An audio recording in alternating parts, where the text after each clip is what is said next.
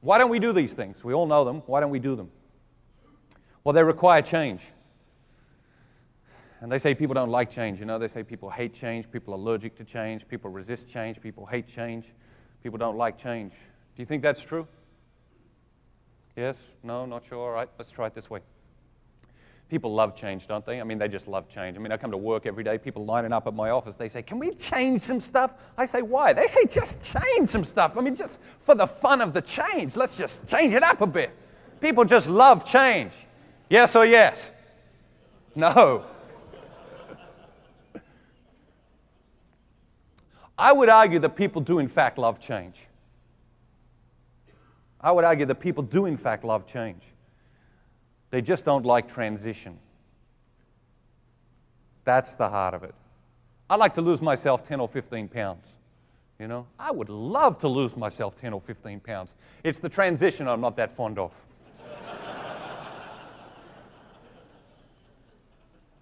So we come here this week. We realize there's going to be change in the industry. We realize there's going to be change in your business. But between you and the change is what? Transition. Transition, and that's what gets people bogged down. I got leaders come to me all the time and say, I gave this guy a promotion and he wasn't happy. Why is that? The answer is because he already knows what his job is. He's already good at his job. That's why you're giving him a promotion. And he probably already enjoys his job. That's why he's pretty good at it. You're giving him a job. He doesn't know what it is. He doesn't know what it involves. He doesn't know if he's going to like it. And he doesn't know if he's going to be good at it. There's a lot of uncertainty there. That's the transition. And the CEO or the leader will come back to me and say, but we gave him a big pay raise. So what? When do you give a pay raise? At the beginning of the transition. By the time the transition gets difficult, they've spent the pay raise. They might have even spent the pay raise before they got the pay raise.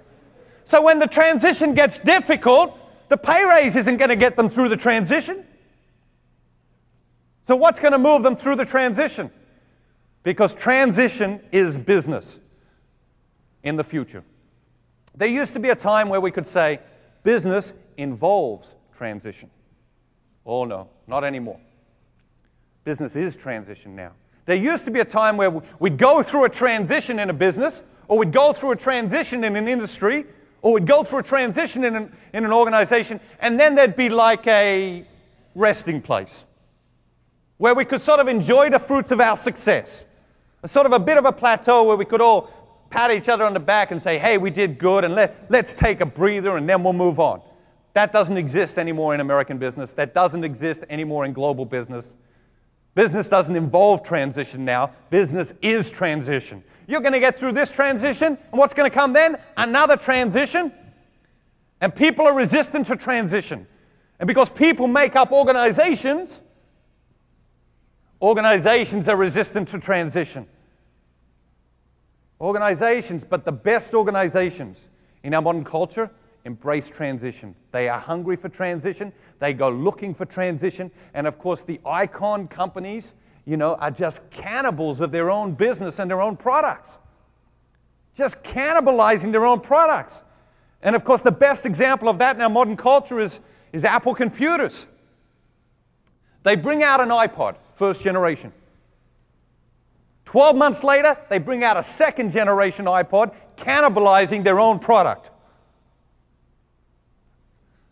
13 and a half months later, they bring out a third generation iPod, cannibalizing their own product again.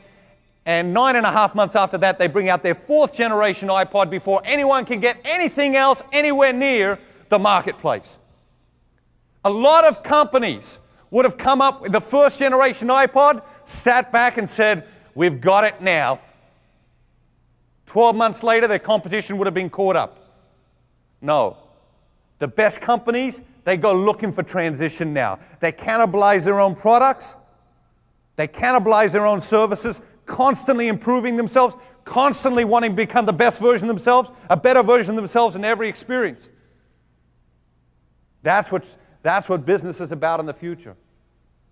The very best business leaders in the next 20 years will be experts in transition. You want to excel in the business culture? You want to excel in your organization? You want to add value wherever you go?